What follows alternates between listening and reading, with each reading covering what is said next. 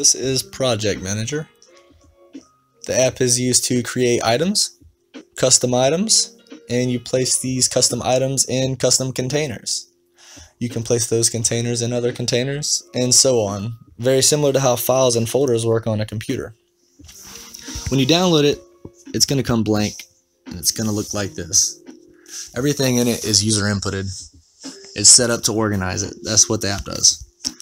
So let's go to the app and open it up. As you can see, I've got some information in here. This bar that's scrolling at the top is the parent container. And all these little squares down here are clickable, and it's how to navigate and how to pull up items. These are containers and items, and the image shows you where you're at. And the way it's done is each time you click it, it loads everything in that container, and that's what populates the window. So as an example, I'm in the example parent 2 parent container. I'm going to click sub 1A. I'm going to click sub 2A. I'm going to click sub 3A, sub 4A. And here are my items. I have a regular item and a locked item. So these are clickable also for easy navigation. And if you want to, you can just straight up click the sub 4A to get to it quickly. But whenever you have a lot of information in here, it's going to be a whole lot easier just to, go to your 1 container, your 2 container, and then, you know what I mean? So from the top down is going to be how you navigate this. If I go to sub 1B, we can see that the same thing happens, but nothing's in here. Those items are in sub 4A, remember? There they are. Okay, so that's how this home screen works. Let's look at an item. What does it mean to be an item? This is where you view your items. You're going to have a title at the top. You're going to have some notes. You can have your resources. These resources vary. This one, however, has an image, and you can click on it and zoom in. And I'm just going to hit the little home button and go back. A locked item is if you don't want someone picking up your phone and just going through it, you can lock it. If I try to put in a fake password, it'll tell me I cannot access it. So it's an easy way to kind of hide some information from strangers or just whatever. Okay, so let's look at how to create these containers and items. This little button at the bottom right, we're going to click it, and this pops up, create an item in current path, or manage my containers. We're going to click manage my containers first. So this right here shows you each layer. So we're going to create a parent container called video test 2. I'm going to create that, and in it I'm going to create a sub container layer 1 called sub 1, and that's it. I'm going to click my button at the top right and go home, and as you can see, the newly entered video test 2 is here, and my sub 1 here, right? So that's kind of how you create your containers. And let's just go back here. I'm going to go back to video test 2. This pops up. There's only 1 container in there. I can create another one called sub 1B, and now I'm there. So let's go back home. There it is. 2 different ones. So it's very easy to create containers and place them in other containers. So now that we have done that, let's create an item. Now when you click create item in the current path, that means it's going to go to video test 2 for the parent and sub 1 for the layer 1. And as you see right here in the item hierarchy, that's what it shows you. So let's just give this title video title, item notes, video notes, and the resources. So this is kind of where the items get interesting. Right now I have 3 resources you can add to it. We're going to add a web link.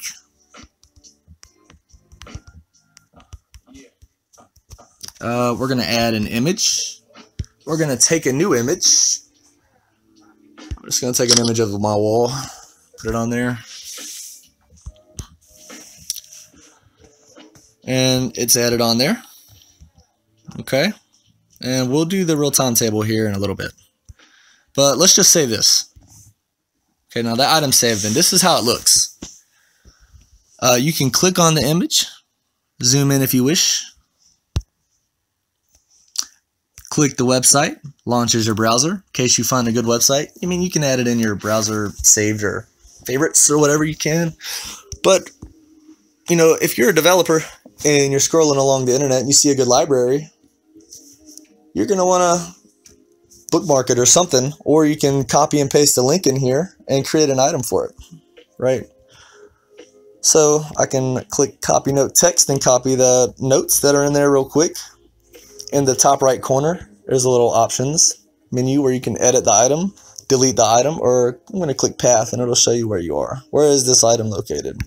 Close, I'm going to click home, and now it's there. And these little blocks are, you hold down on a block and it brings up a menu.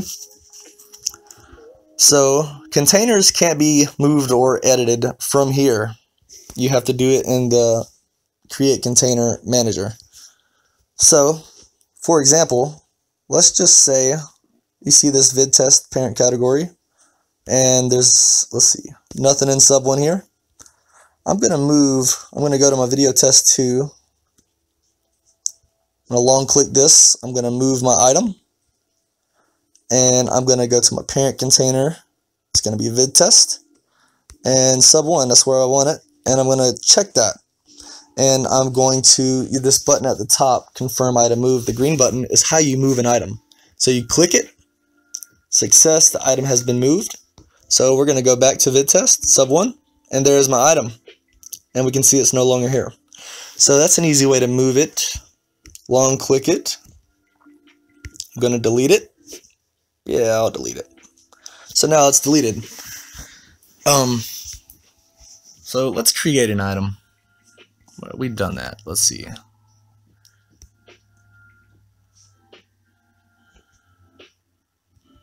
One of the cool things about this app is you can take a picture and it will not be saved into the app. Rather, it will be saved into your phone and the app will save a link to it.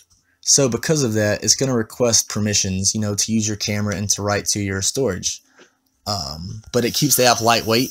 And if you take a picture with this app and it saves in your gallery and you decide to delete that item or delete the picture, it deletes out of there. If you pull an image from your gallery to the app, it will keep the image in your gallery if you delete the item. For example, we're going to go here, vid test, parent category, parent container, sub 1 is called sub 1. So let's add an item in current path, and we're going to call this pick, and we're going to add an image. We're going to take a new one. We're going to just take one of just the Joker. Click OK, and it's there. I'm going to save it. For some reason, LGs, you got to turn your camera sideways in order to get the picture right side up. So I just usually do that. Okay. That's the LG phone company. I got the LG V30. Okay, so we're going to go to the gallery. And we're going to see that we have a project manager folder here. Now you see how that image, this is the one we just took.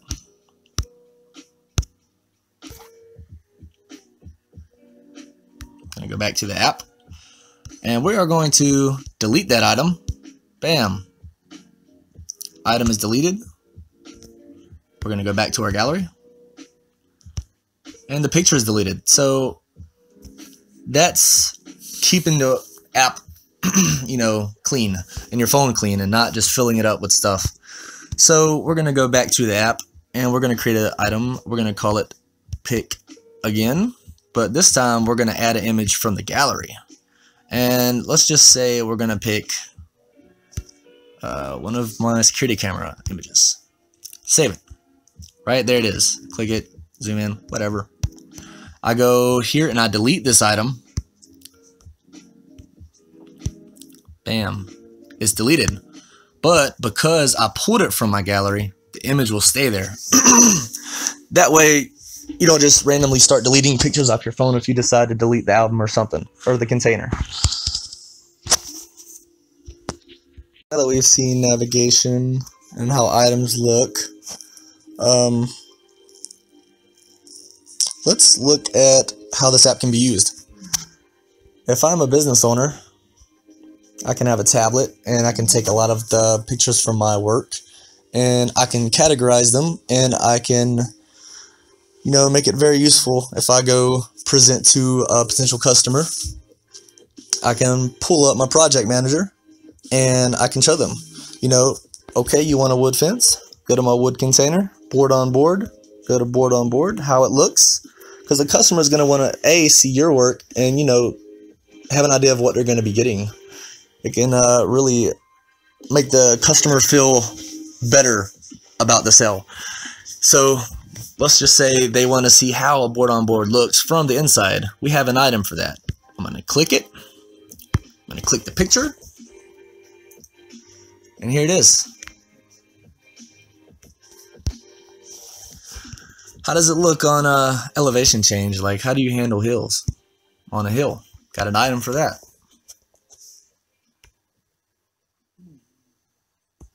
It's just a quick way to kind of manage data, and that way you don't have to surf through your phone for pictures and stuff. If they want to see something, you got it right here from the outside. How does it look? Got it. The double gate from the outside. Got it. Inside corner. Got it. Very easy, very easy.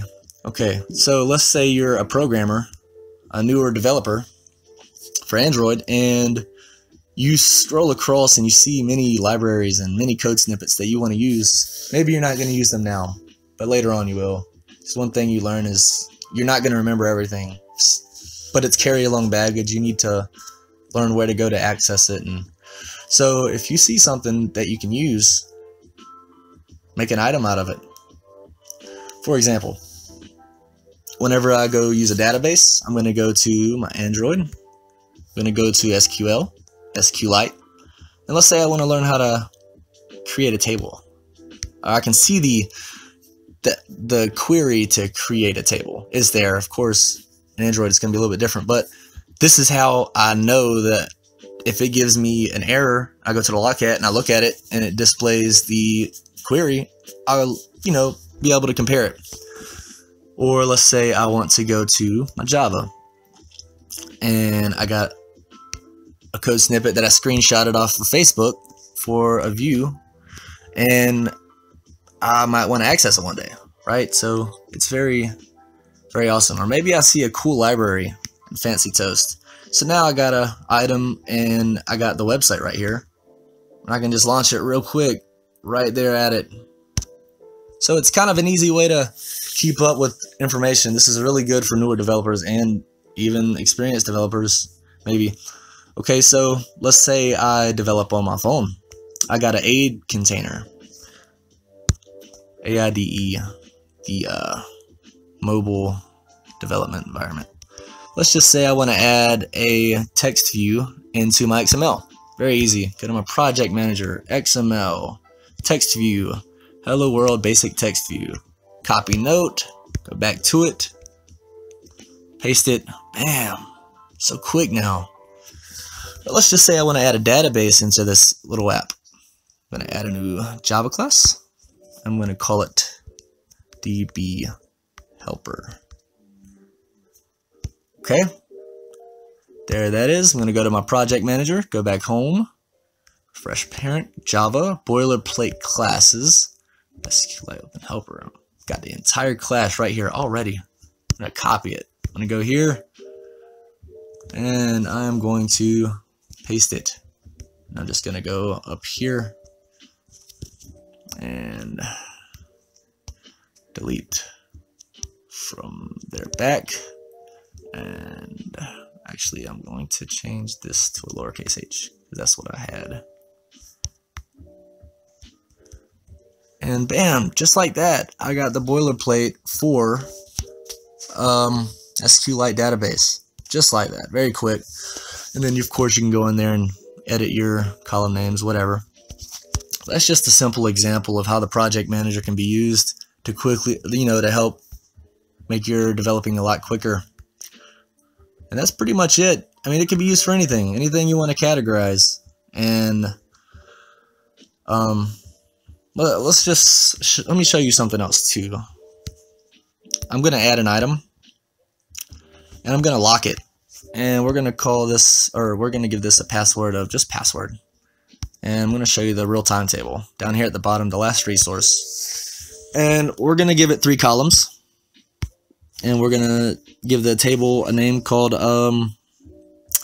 accounts info. Column 1, username.